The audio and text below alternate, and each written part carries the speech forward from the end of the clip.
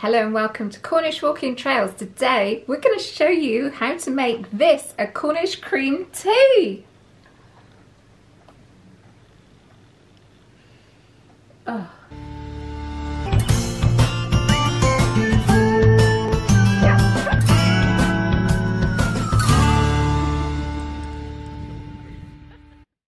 Hi, when we were making this video we thought we were going to do one video that covered a Cornish cream tea, making scones and making Cornish clotted cream.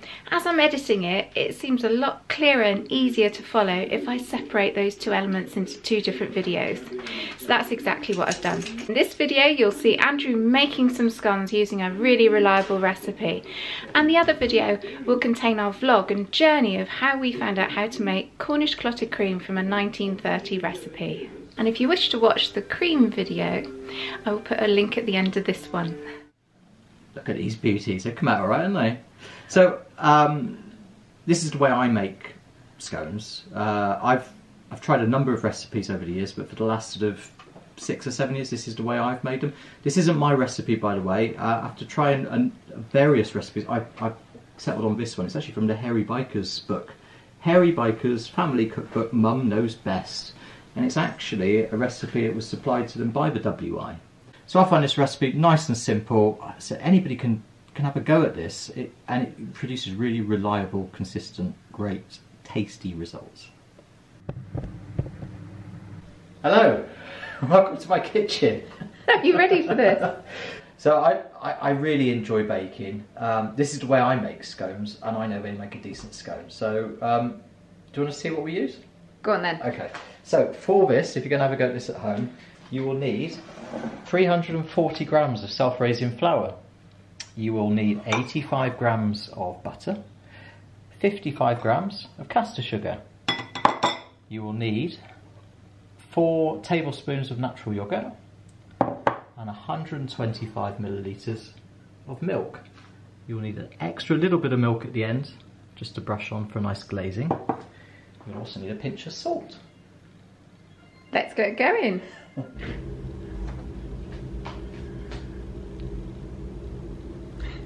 Oven. Oh yeah. That's helpful. Okay, so top tip, turn the oven on before you start. You'll have a lovely warm oven then, and you'll get a nice rise on your scones. So 220 degrees you want for the oven. Right there? Yeah. Looking good? Looking good. Okay. So this is really simple, and if you've got young kids at home, I reckon they could have a really good go at this and have a bit of fun. So first of all, take your flour.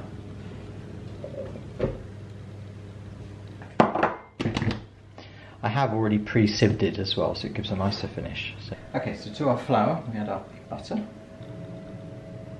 decent pinch of salt, maybe a little bit more. And basically, just need to turn this into breadcrumbs. So this is a pastry cutting tool. So are they scone or scone? I say scone. I don't, I say scone. And yet we're both from the same town. I know. In Cornwall. You're obviously from the posh part of town. Your mother won't like you saying that. I'm more from the common end, I reckon. So you need to resemble like fine breadcrumbs once you're done. I think we're pretty much there with that. Brilliant. Okay, so it's looking good. Let's get rid of that. So this is our caster sugar.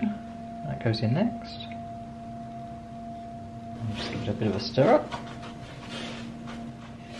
Now this is the fun bit. So to this mix, we need to add our milk.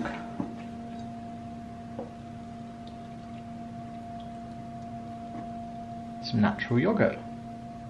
Now, I've been told that the natural yogurt helps to get a good rise on your scones, and I like nice big scones, so add that to it. So it's just a question of mixing it all together there now, and this should come together to form quite a nice, fairly wet dough. That's what you're looking for, so just gently mix it together. Combine it all. Once our scones are all completely finished, we're going to be using some of that delicious clotted cream that Sarah made earlier. I think you should hold fire there because we haven't had it, we haven't cooled it, we don't know if it's worked yet. That's kind of what you're looking for, so it's quite a soft, wet dough. It is quite wet, isn't it? Oh, you don't want to waste any then, Andrew. Oh no, waste not want that. So I'm just going to take a little bit of extra flour and just very gently flour the work surface. You don't want too much flour obviously, but otherwise it could stick a little bit. And then we tip out our soft dough. Just tease it out of the bowl.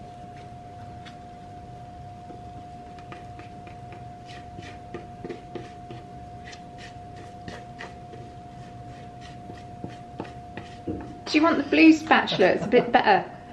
The blue one? Yeah, I'll get all that out for you. No. I can do it. You're still going? Still going? I'm going to miss any. No, it might be another scone, won't it? Oh, still a bit left. Oh no, no, no! Oh. So the next step is to just very gently knead the dough together. And you don't have to, you know, don't go bashing it around or anything like that. It's just gently bringing it together. So it's quite wet, as you can see.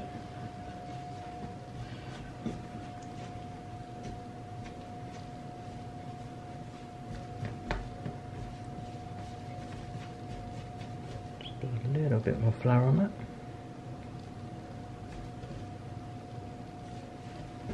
That's better.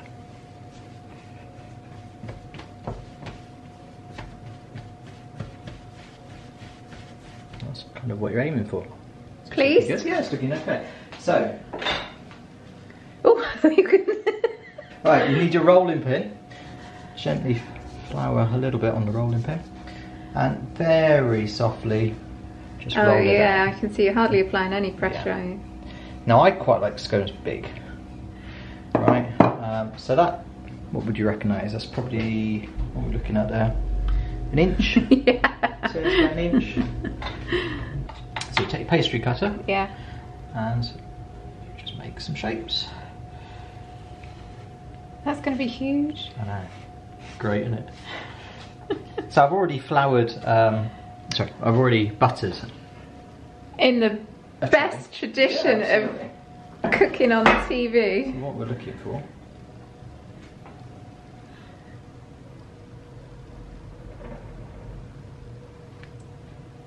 It's kind of wonky, isn't it? It's alright, I'll rise up. Yeah, it's fine. Okay.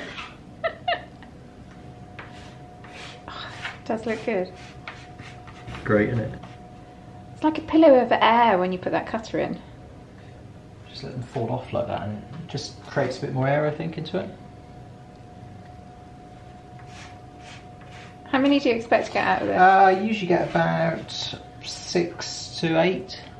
Depending on how greedy you're feeling on the Yeah. day, is it? If you prefer your scones a bit smaller, then obviously you just roll them out a little bit thinner. I think you probably get about 12 out of it then.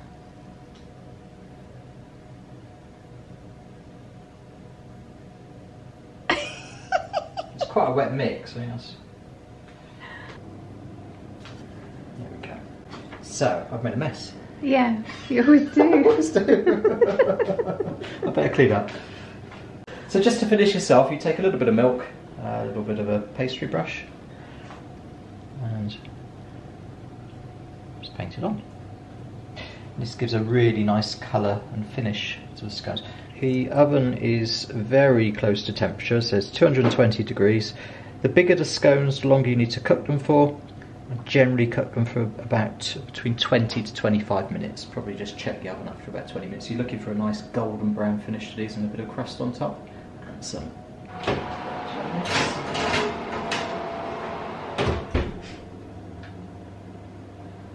Brilliant. Done. Yeah, done. Dishes. They're huge. They have risen so much. Should have made some more, shouldn't I? They ain't gonna last long. No, I know. I don't know if I've made enough cream. I have to make some more. Yeah. They smell cooked. Getting ready. Go on then. Get ready. You're going to need a crane to get them out of there. Alright. Right, ready for this? Go on then. Oh, wow. Look at them. Pretty good, aren't they? Wow. There you go. Thumbnail.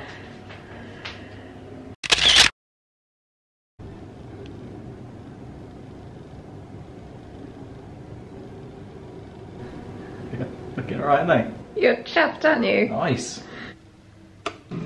Gone all out today, look. We've bought the tourist tea. Bit posh, isn't it? Even posher than warming the pot. Else my dad would tell me off.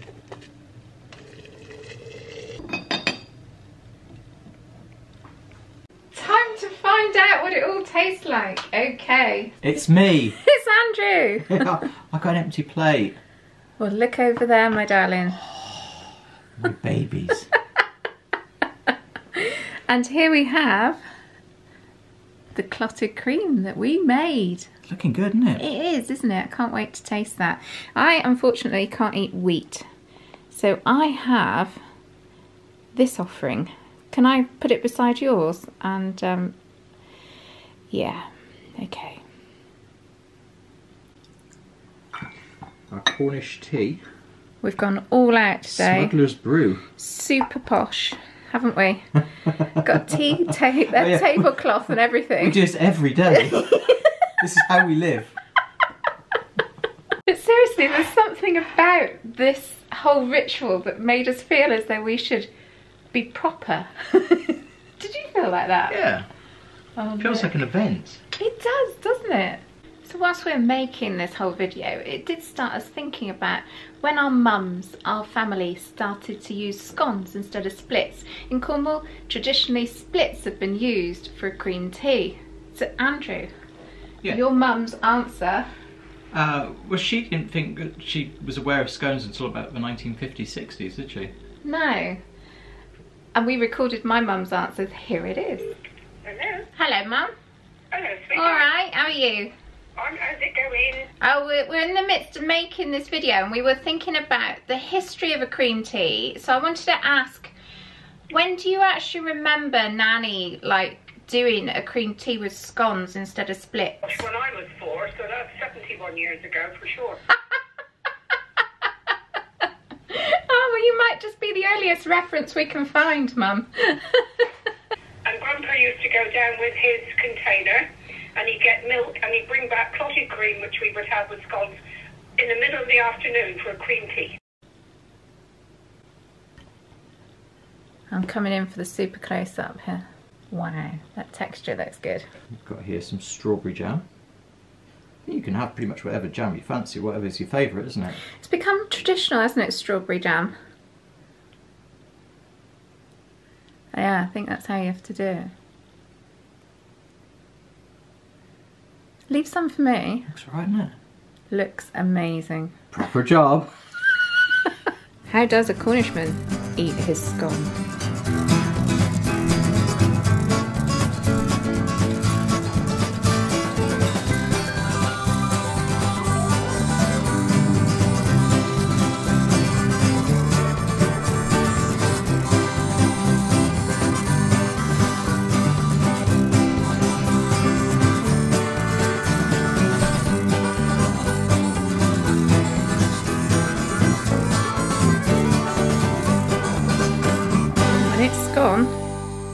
It's gone. We're going to sign off and say, if you give it a try, let us know in the We'd love comments. to see how you get on. Send Yeah. us some photos if you can. Jam first. And as we say in Cornwall, cheers and gone. Cheers.